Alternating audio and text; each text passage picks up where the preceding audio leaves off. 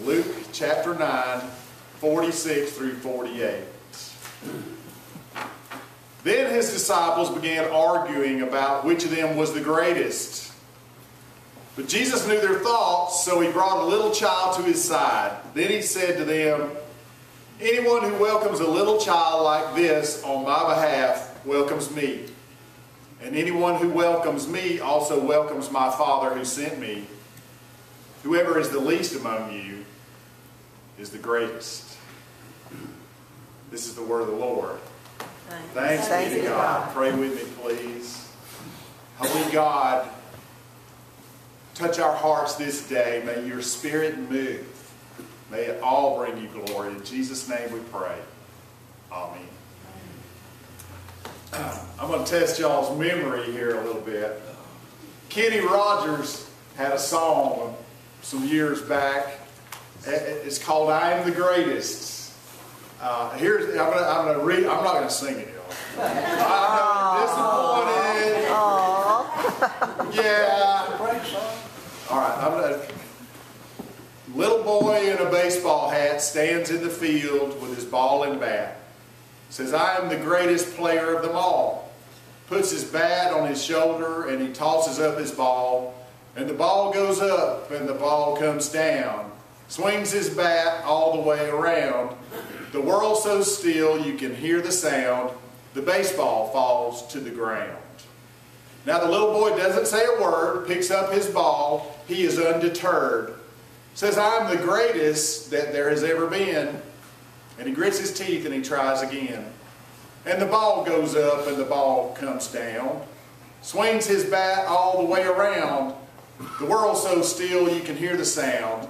The baseball falls to the ground. He makes no excuses, he shows no fear. He just closes his eyes and listens to the cheers. Little boy, he adjusts his hat, picks up his ball, stares at his bat. Says, "I am the greatest" when the game is on the line. And he gives it his all one last time. And the ball goes up and the moon so bright. Swings his bat with all his might. The world's as still can be. The baseball falls. And that's strike three. Now it's supper time and his mama calls. Little boy starts home with his bat and ball. Says, "I am the greatest, that is a fact, but even I didn't know I could pitch like that." Says, "I am the greatest, that is understood, but even I didn't know I could pitch that good." Well, maybe so, maybe so. I kind of wonder where maybe the disciples were in some kind of mindset like that. I don't know. But it's funny that Jesus had just got through telling them, "I'm going to give up my life. The Son of Man is going to be handed over and is going to suffer and die." And they didn't get it. They didn't hear him. And they start arguing among themselves about who's going to be the greatest among them. Wow. It's the world view, Matthew. Uno mas. Yeah. This is a world view. And this is where the disciples were. They had a world view. They believed, even after Jesus keeps telling them, it's gonna cost me my life, this thing.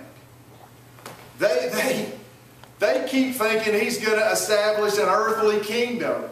And they're going to be his lieutenants, in one form or another. And which one of them is going to be his right-hand man, that sort of thing. They're still arguing about it. But it's common to all of us, y'all. It's been around for a long time, this worldview. Back at the time of Moses, old Pharaoh said, "I'm the greatest. I rule the world. I'm in charge." And he had his own worldview of power. And it's been, even centuries later, when the Israelites had gone to the promised land and all that, and they're living there, and they looked around and they saw all the other kingdoms had a king, and they didn't have one. And they're like, why don't we have a king? We want a king too. So they got that worldview. We want an earthly king. We want, and God gave them one. He gave them Saul, who looked the part. I mean, he was big and tall and handsome, and he looked like a king, so that they would be happy that they got their worldview satisfied. But it didn't quite work out that way. And if we're not careful, y'all, we can do the same thing in our day. We can look for world leaders. We can look for people to lead us that are smart, you know, that have power, have prestige, have personality, pizzazz, have, you know, all the it factor, you know. If we're not careful, we can get caught up in it. We too can have that worldview and not be too concerned about what's in a person's heart. Matthew. Well, let's look at a child's view. The scripture talks about a child. What does it say? Anyone who welcomes a little child like this on my behalf welcomes me. What about a child? What about a little child? And it's a little child. It's a pre-puberty child. You know, somewhere, you know, less than 12 years old. They're powerless, right? They have no power. They don't bring anything to the table. They have no riches. They're still growing and learning. They're still impressionable. They're still moldable. They take things on faith, right? If you'll love them and pour yourself into them, they will follow you. They will trust you, right? That they trust unquestioningly. And Jesus also, they're humble. They're humble. And they can be taught. They can be led. Jesus says in Matthew 18:3-4, I tell you the truth, unless you turn from your sins and become like little children, you will never get into the kingdom of heaven. So anyone who becomes as humble as this little child is the greatest in the kingdom of heaven. Becoming like a child, Matthew talks about. Having that heart of a child. Being that kind of Christ follower that we allow ourselves to follow completely by faith, trusting in God. Matthew 1. There's a heavenly view also in this. If you'll recall, I mentioned a minute ago about Pharaoh back in the time of Moses. And you'll remember Moses, right? He was born at a time when the Hebrew people were forced to get rid of their male children. Remember that? Right? And this powerless baby, powerless infant at 3 months of age was put in a basket and floated in the Nile River. This child who would deliver the children of Israel from bondage, slavery to Pharaoh, who would break down the kingdom of Pharaoh, this child who God would use to defeat Pharaoh's army. The powerless one. Do you see? God used this 3-month-old infant to bring down a kingdom and to set His people free. Samuel's mother. You remember Samuel's mom went to before she gave birth, she was barren, and she went year after year, and she said, Lord, if you will give me a child, I will dedicate him to you. And so the Lord heard her prayers. And she became with child, and she, once she got that kid weaned and all that, she brought him and she gave him to the priest. And the priest raised Samuel there in the house of the Lord. And that child would become a prophet of Israel. And he would go to the house of Jesse looking for a king, because God sent this prophet to go to Jesse's house. And there all the powerful sons of Jesse came marching before him. And the Lord said, no, that's not the one. And Samuel's like, surely this is the one, because look at how he looks. And the Lord says, I look at the heart. And when that all processed by, Samuel said, is that it? Don't you have another son? And Jesse's like, well, yeah, I got little David. He's out there watching the sheep. Send for him. And this one who his family had thought was worth nothing more than to tend the sheep in the pasture, God had anointed him king and had raised him up to fight lions and bears and to beat them with his bare hands. And when he came forward, God said, that's the one. Anoint him as my king. And so Samuel anointed David, the powerless one, king. There's another one.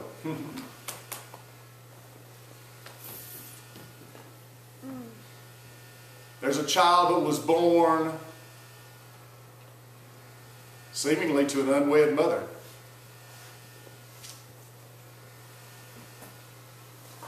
In a cattle stall in a nowhereville town there in Israel called Bethlehem. And he was placed in a feed trough.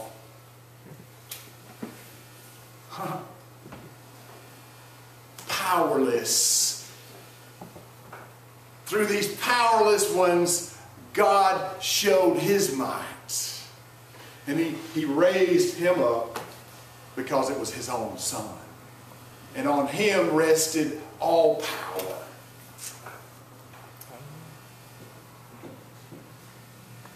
God has always chosen to work in surprising ways through the powerless to show the might of his power and to bring glory to his name.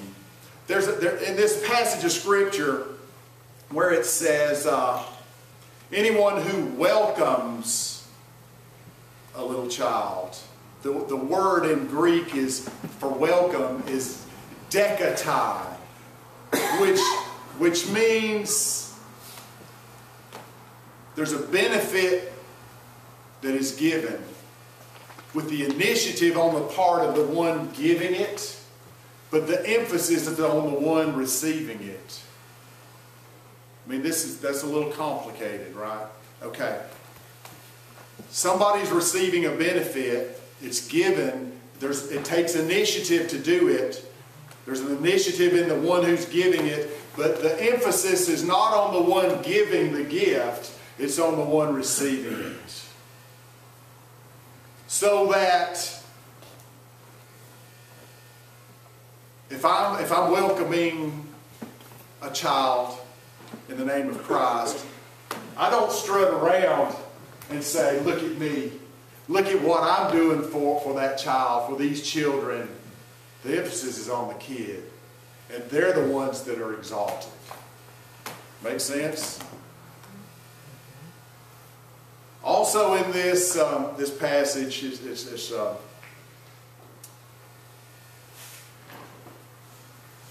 Jesus is saying, this little child, he's saying this to the disciples, this little child, this powerless one is greater than all of you.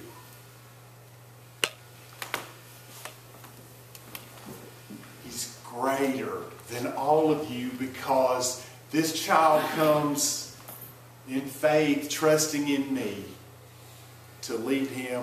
Not looking out for old number one, not trying to exalt themselves. This child is out to follow me where I want him to go. Matthew, would you? This is a picture from 8 years ago. Justin, do you recognize that? Forbidden City. It's in Beijing. The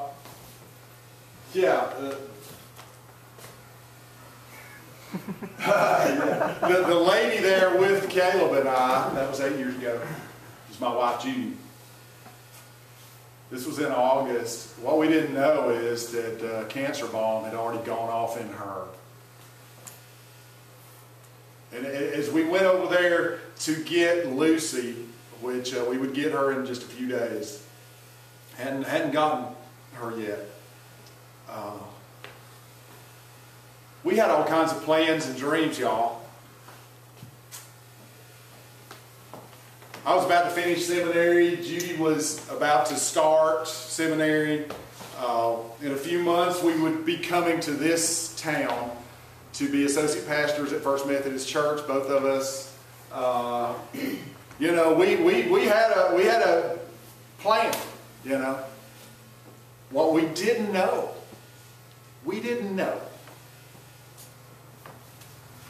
that she was dying.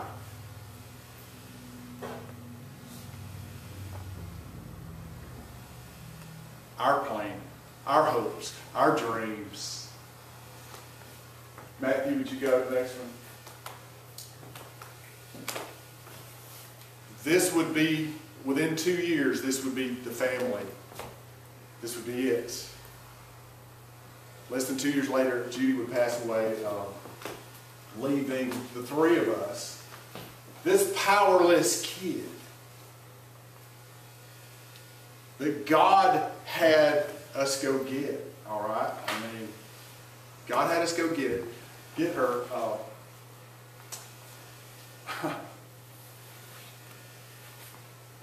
Matthew, go to the next slide.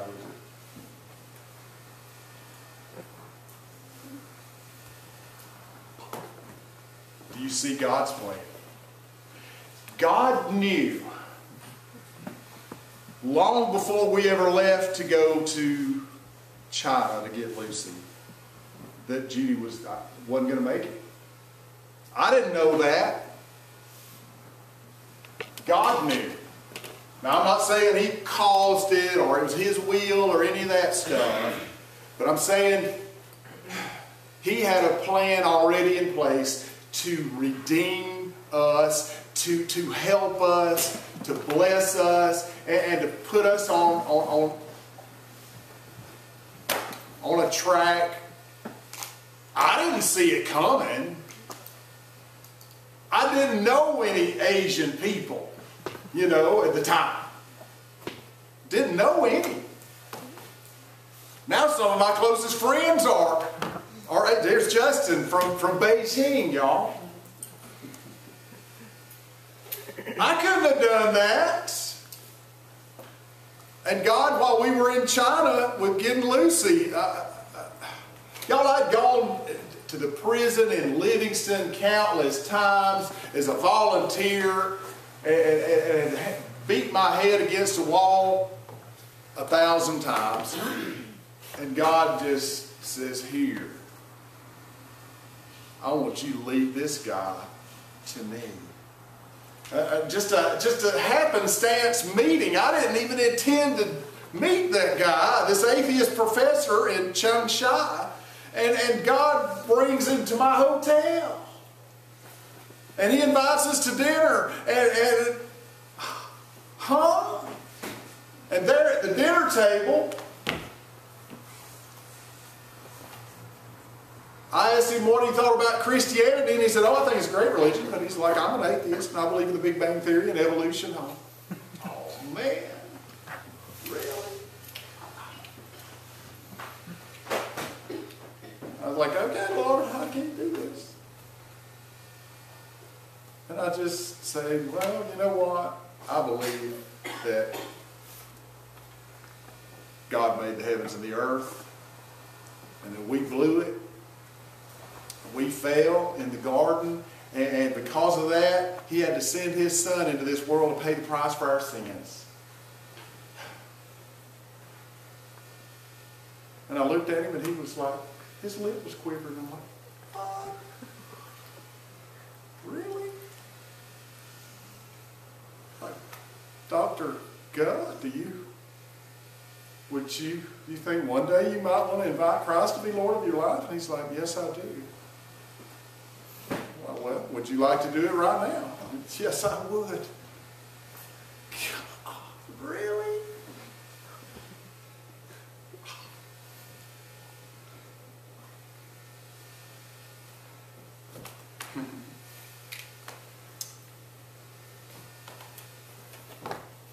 The powerless. Matthew, go ahead.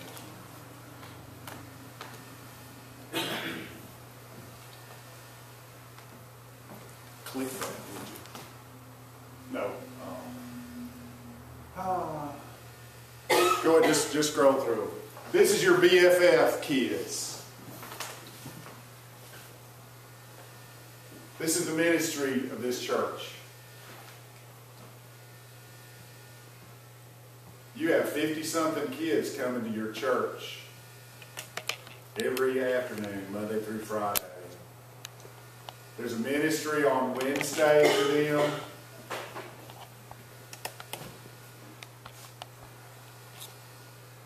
I'm going to go out on a limb here, y'all. That's the most important ministry this church has.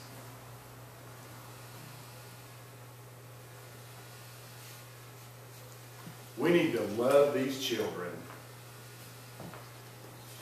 We need to love them well and point them toward Jesus Christ.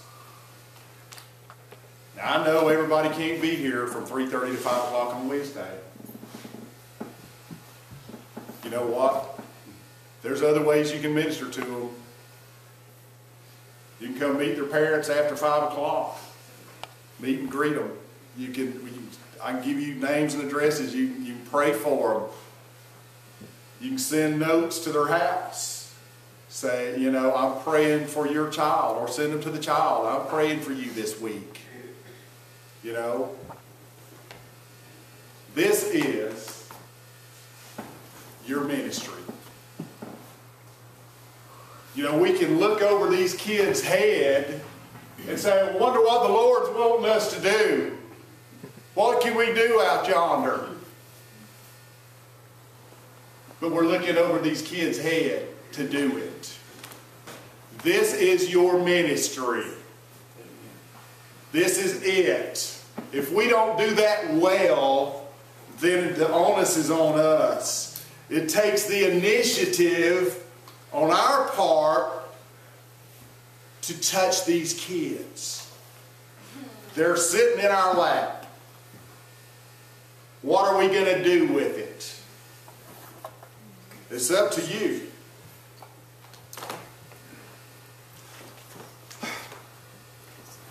Maybe Kenny Rogers was on to something, y'all. Maybe Kenny Rogers was on to something. God has got a special place in His heart for children. Certainly the childlike in faith, but Luke doesn't take the same approach that Matthew does. Luke says children, a little child. Let me read that again. Anyone who welcomes a little child like this on my behalf welcomes me. And anyone who welcomes me also welcomes my Father who sent me. Whoever is the least among you is the greatest. Find a way The challenge is for us to find a way to love these kids, to love them well, to point them toward Jesus Christ. Can we do that? Can I hear an amen? Amen. Amen. All right. Let's try and work and find ways to touch these kids and their families. Because I believe that's where God wants us to focus our attention. We got other stuff we need to be doing too, right? For sure. But we need to do this the best. We need to give them the best of ourselves and pull them toward Christ. And God will, if we're welcoming them, we're welcoming Christ, okay? All right. Enough said. All right, y'all. Kenny was on to something. Yeah, these kids mess up. They make mistakes. They're not perfect. But you know what? In Christ's eyes, they're the greatest. Amen. If you're here today and you don't